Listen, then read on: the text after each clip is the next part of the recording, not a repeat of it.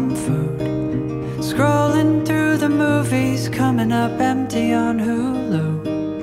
I think I inherited insomnia from Mom.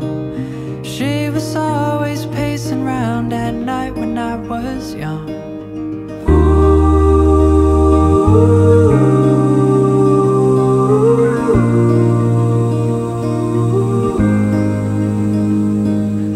Laying on the couch and counting the ways that we have changed.